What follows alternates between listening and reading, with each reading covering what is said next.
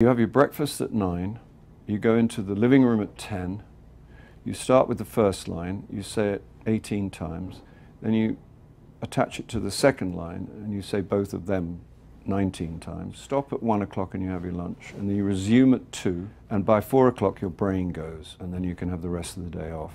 And you do that without the phone on, and every morning you review what you did yesterday. You do that bit that you're supposed to know before you start on the fresh line for today. You just sit there and you bang it out until such time as it seems to stick.